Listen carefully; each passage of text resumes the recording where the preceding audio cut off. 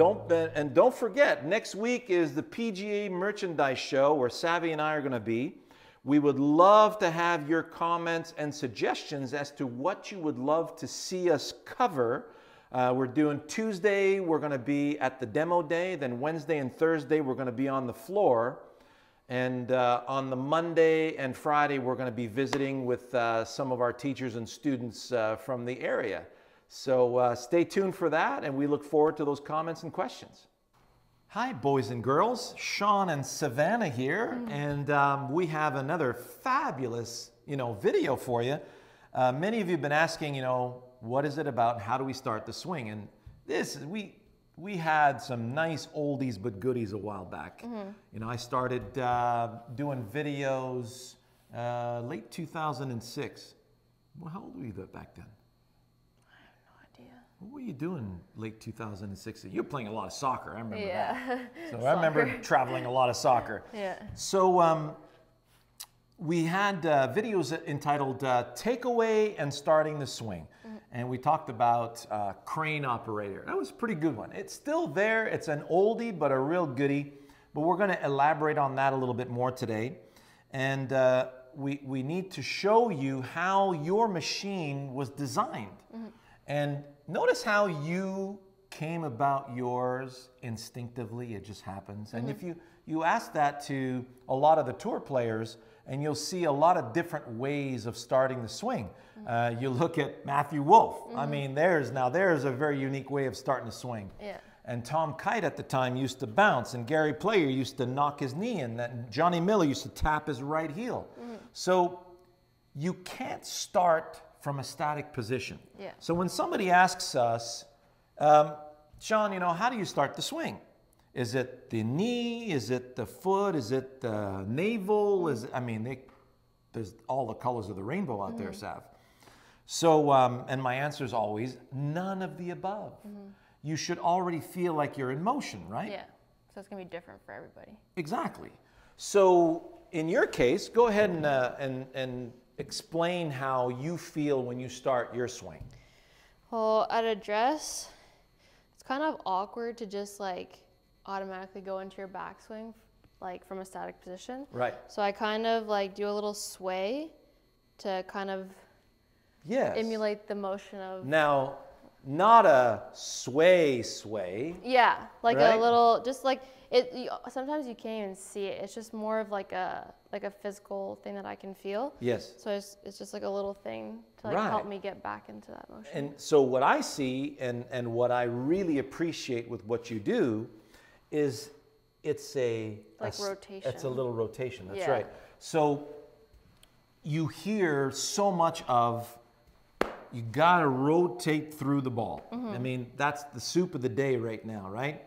And we're truly built and designed to do that naturally if we're on the right task. If that's your target, well, why would you continue there when you need to go there? You're going to stop in your tracks, do a little chicken wing, flip the wrists and all that stuff because we have to stop there, and the club head's got this momentum that it keeps going on, and you're trying to stop that momentum because this is where you're trying to go. So you start with that little forward, we call it a forward press. That's the term that we use. So, and then it gives you some rotational momentum to go into the backswing. If you don't rotate in the backswing, then you will severely have a lack of rotational momentum for the follow through. And I tell you, this is where we absolutely shine. This is where I can give a student like you 2 to 3 extra clubs in distance, which is what you have, by the way, compared to the average on the LPGA. So if you do a backswing and don't move your hips at all, now try to turn that way now. Doesn't that feel awkward? Yes. Feels difficult to do? Yeah. Now show us your patented Savannah backswing. So from there, doesn't it feel really easy to deliver toward the target? Yeah. So your initial move at address is to help you make more turn in the backswing. Yeah. which helps you make more rotation on the follow through. Yeah. So it really helps set up the whole thing. So a really good way to go about it. And this is, you know, let's say you were in the bush and you were going to get ready to do an axe. Here, let me give you a tree. Our favorite Home Depot sledgehammer. So there's your tree. And let me see you do a split hand grip. I know you're not a lumberjack by trade, so go ahead and split your hands further. There. Now do you feel the weight of that axe? Yeah. And get into a nice setup position here where you're getting ready to really deliver a powerful blow. Yes. So take that beginning there and show me how you would heave the axe into the backswing. There. What'd you do? I did that little rotation. You did that little rotation, didn't you? Yeah. And did you have to think about it? No. No. Because you're getting ready to use, see, that's why an axe is heavy. You feel the heft, right? Yeah. So this axe, we're getting ready to use the heft of that to deliver the blow into the tree. So if your job all day long was to chop down trees with an axe, you wouldn't yank it around like a pit bull with a rag doll. No. You really hurt yourself. Yeah. So you feel how you're using, there, look at that. See how she's not a lumberjack, but yet she's a human being on planet Earth. And whether it's a sledgehammer, a pickaxe, a baseball bat, or an axe, that's how you're going to be able to do it. Yeah. Fantastic. So when we're using the weight of the instrument to deliver the action, and what is the action? What's the task throughout the years that you've appreciated the most? Probably the door frame and using heft. All right. So she's a carpenter. So the door frame, if we had this as your door frame, and you wanted to deliver, you want to squeeze that ball into the door frame, and when you said heft, the heft of what? The weight of your arms and club unit. The weight of the arms and club. Yeah. So you're using the weight of both arms and the club to squeeze that ball through that door frame. And look at that delivery position here. The hips are clearing, the hands are forward, and it looks like she's delivering through that door frame. There. Now notice at the top of the backswing, right? So go to the top and stop. Now, feel like you're going to use heft to deliver. What did you just do at the top of the swing? Like, moved into the ground. There we go, right? So you notice how she gave herself some momentum. This is what we do. This is what we're amazing at. But if you pollute that with make sure you kick the knee in and make sure you turn body part A into position B, then you're throwing a whole loop into the system. So it's way better to perform a task. You got a hammer, you got heavy arms and a nice heavy hammer, and you're squeezing that ball through that door frame in the direction that you want it to start. Please go ahead.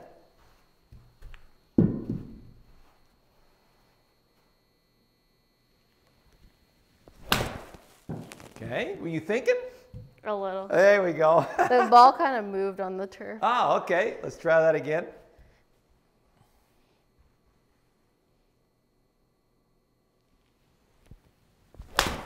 Awesome. So did you guys see that that little move on that last swing right there, which is that there's your patented little move forward. And notice the top of the backswing. How when you get to the top of that backswing, and we're going to talk about this transition in the next couple of videos where we're going to do, you know, how to shift the weight into the backswing and then how to shift the weight into the downswing. So really stay tuned for those. We're going to go into detail on that. And you'll see just how incredibly talented you already are for that, right? And one of the things that we talk about as golf professionals and we marvel at, like when we watch Ben Hogan hit shots, is we notice that the lower body initiates the downswing before the arms reach the top of the backswing. It's like we're catching the downswing, we're catching the arm club unit with the kinetic chain. And that's something that you don't have to think about when you're using the weight of the instrument to deliver through the door frame, right? Kind of guides it for you. Exactly. So now, here's what I want to finish with this particular video. And, you know, to get down the line views and our little bonus stuff, because Menashe has an amazing little drill for you to work on at the gym, which includes a medicine ball, of course. And you're going to see that in our episode on the premium channel. Again, it's only $5 a month. And you can cancel anytime. We don't do the refund stuff, or, you know, it's like, hey, come on, man, it's a really good deal. We want everyone to be able to afford top quality golf instruction. And we've done our homework. Yeah. So, and thanks for being the proof of that. Appreciate that. Anytime. So, the perpetual motion drill. You've seen this. If you've been with Wisdom in Golf for a while now, you'll realize there's a video, an oldie but goodie, a while back when Savvy was yay high. You'll even see a video of you, right, in those days. We were working on you know, keeping you centered. I still remember that video. And so the perpetual motion, you go to Perpetual Motion Drill, PMD, Shawn Clement on YouTube, and you'll see a really cool video on that. So what I'd like you to do, Sav, is, you know, obviously the task for that is one that is kind of secondary for you, is cutting grass, right? Yeah. So show me how you would cut grass in both directions. So right now you're just letting the weight of the club and the arms cut the grass in both directions. Yeah. So let's see you take a little walk. Notice how the weight stays on the inside of the feet, and notice the timing of it. Back up a little bit more and do that again.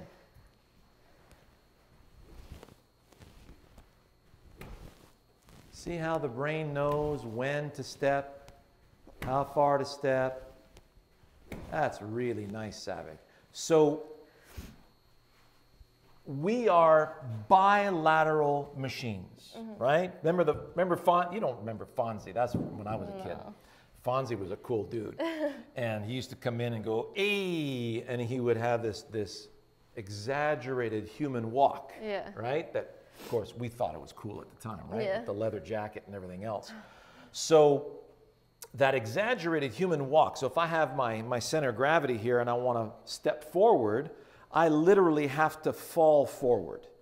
I can't pull myself forward with my leg. As soon as I move forward with the leg, my foot goes into the air. The only way to take a step is to fall forward. So that center of gravity has to come forward. Right. When a sprinter's in the blocks, that center of gravity is already forward, and they're catching themselves as quickly as they can. Right. So as you fall forward, the swing of the arms helps bring you back up, right? So in a walk, there's a beautiful balancing motion that happens with the arms. Yeah. So the way you're walking right now, and you kind of got the grade for our elephant walk. Yeah. So imagine, if you will, Savannah's arms as the trunk of the elephant, and you were actually a cool story. Oh, yeah. The woolly mammoth, when you were doing your figure skating. She was a good skater. So the arms are your trunk, the chest is the head of the elephant, and your legs are the front feet, right? So as you're swinging back and through, notice there's a wonderful rhythm that occurs. And I encourage everyone to do this drill.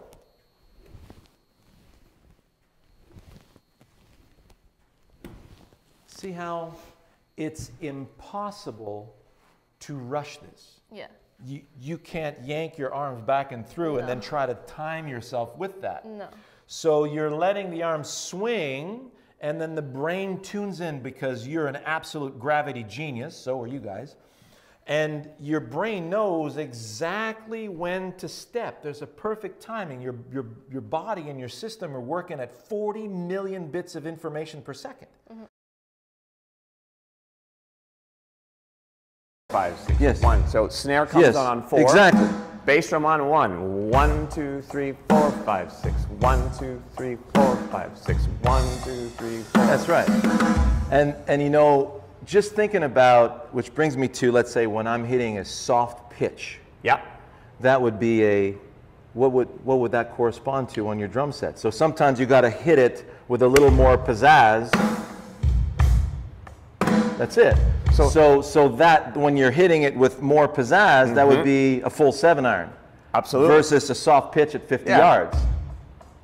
See, exactly. So when we talk about, you know, when we're hitting a soft pitch, so let's say I'll do a soft 1, 2, 3, 4, 5, 6 to start, right? Yeah. So I'll get the ball rolling. Yeah. Isn't that cool? I got my own cue.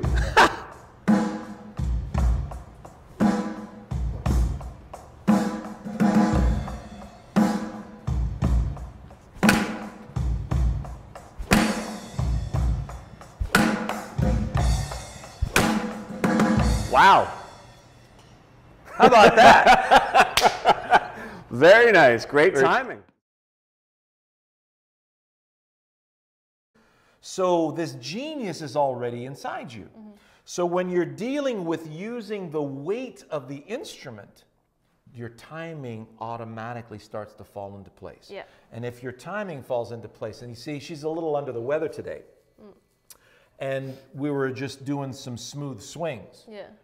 And we just got an uptick of 3 yards. Yeah. So your average today with the 7-iron is 163 carry, which it used to be around 158, 160. Yeah. We just added 3 yards, but you're feeling like kind of in the dumps. Yeah. And because you're kind of energy low, you have to use more of the weight of the instrument. Yeah, you can't actually go after it. Right, and you notice your timing today has been a lot better. So the way that we show you things, you can actually perform superbly when you're tired. Yeah. That means that 15th, 16th, 17th, and 18th hole, those last 4 holes where you're dragging your feet, it's hot, you've been walking and all that stuff, right? Well, you actually get to play better when you're tired because you can't physically, you know, strain, exactly. So let me see you do a couple of nice, smooth 7-irons here. Pretend you're in that perpetual motion drill.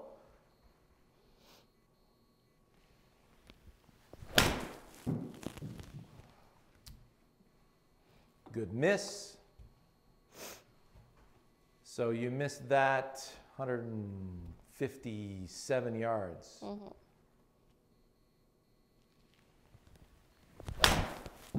Nice. Oh, that is so good. Super flush. 162 carry. Something like that. Great spin. Yep, 160 carry. Caught that just a smidgen thin, but what an amazing swing that you put on that. Yeah. So after you've walked and you've done this perpetual motion drill, you're swinging back and through without stopping. You get a really good sense of that timing, and then you can just take that timing and plug it into your swing. Yeah. And especially if you've got a proper task. So you'll notice on our premium channel we have a video entitled Task Trumps Everything, and our top 3 tasks that our students really enjoy, you know, to use. And once you've mastered that task and you're able to, so I'll give you an example, like a carpenter. You know, you start off, you got the apprentice in university, and he gets a construction job for, you know, the summer holidays, and you watch him start nailing a nail, and he bends a bunch of nails, and he's making a mess of things, and then a month later, it's tap, tap, whap, and the thing just drives right in. And it doesn't take very long to develop that kind of skill. Yeah. But you notice there's a beautiful harmony when you're using the weight of that instrument. Yeah. And that's something that you're really starting to master right now. So I hope you enjoyed that.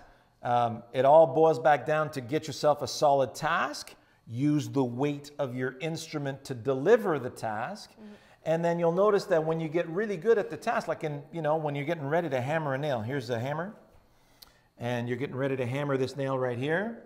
Did you have to think about when to start your swing? No.